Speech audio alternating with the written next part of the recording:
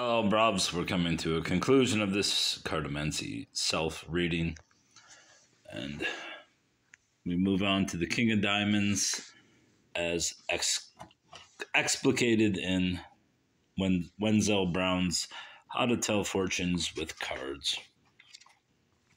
The King of Diamonds. The King of Diamonds represents a tremendously complex man, subtle, artistic, highly intelligent, sounds like me, with many hidden facets. To his personality, he is prone to quick temper. That's right. Though he may conceal this, no, I'm not going to conceal outrage at all moments, this to forward his own ends.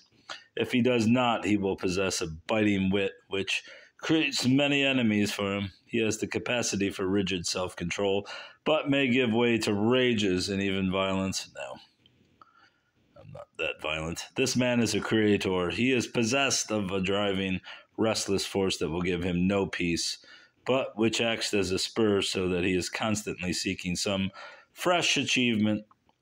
He is a skilled organizer, quick to see values, especially in such fields as art, the theater, hate it, literature, advertising, or business enterprises which require vision and quick grasp of ambitious plans. His failings are lack of tact, disinterested in detail, impatience, and a tendency to underestimate others.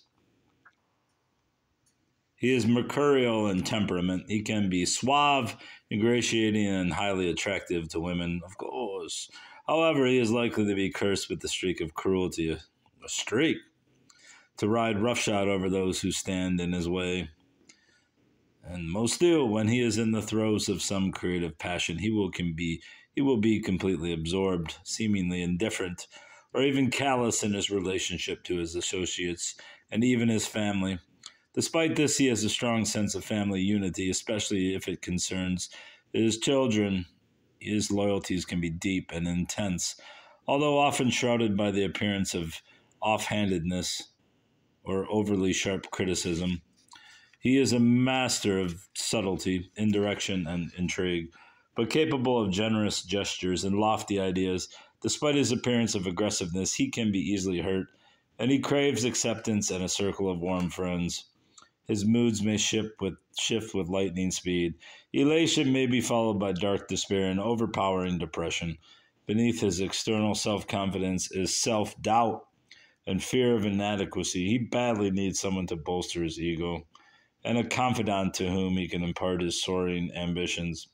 While he may lash out at such a person in a fit of anger or frustration, he will later be contrite and will seek to make redress with exaggerated praise, expensive gifts, cajolery, or elaborate gestures. Never expensive gifts.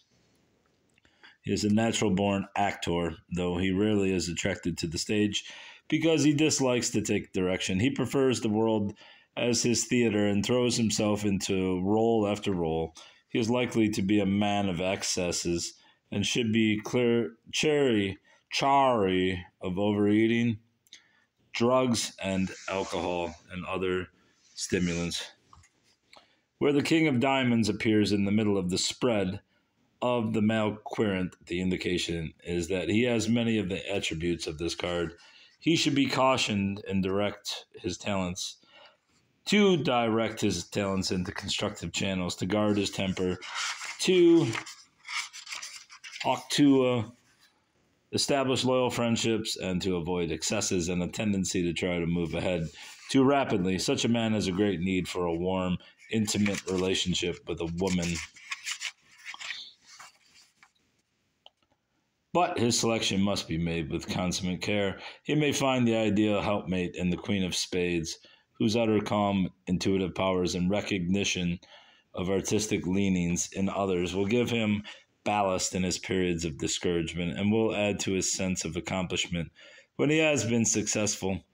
However, he is likely to prefer the adoring Queen of Hearts, of whom he may soon tire, or the more frivolous Queen of Clubs.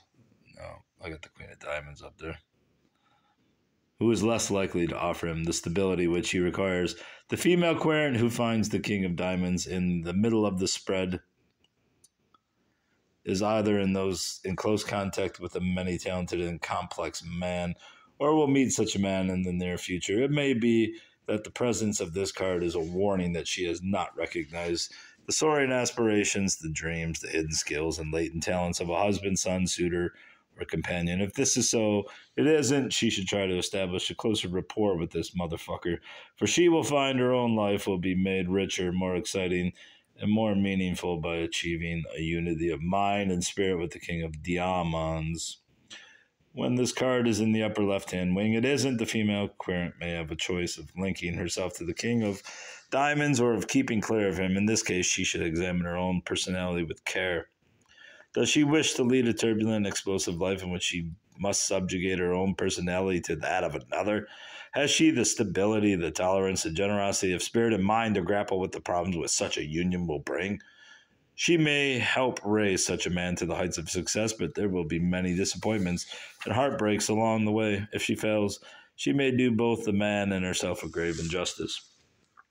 This is the road which only the stalwart should choose. If the querent is male and the King of Diamond lies in the upper wings of the spread, it doesn't, and the indications is of a close alliance between the querent and a man of mercurial temperament. This may be a friendship, a father-son relationship, or a business association, but in most cases, the intimacy will extend beyond this. The querent will be likely to act either in the role of a patron or protege of the King of Diamonds. This may be a fruitful relationship and one filled with promise, but the querent should be warned not to be bedazzled or bejazzled by the associate's brilliance. He must keep his own personality and integrity intact, lest he become a puppet of a more fearful individual. The King of Diamonds, when found in the lower wings of the spread, may spell opportunity or disaster. The other cards in the spread should provide the clues as to what the King of Diamonds may have to offer and whether or not it should be accepted. When the King of Diamonds appears in these lower wings, he will enter the querent's life for a brief period of time and then depart. If the querent is a woman, she will not be able to hold this man, no matter how hard she may try. If the querent is a man, he should beware of any impulsive action which may destroy the foundation of his business or his social or family life. So I guess that means there's going to be some bro advice coming up. Maybe he will be a friend of this new woman, this Queen of Hearts, this upside down woman, this face card of love. All right, bros, that's all. We now await the 5 of Hearts. Goodbye, bruv.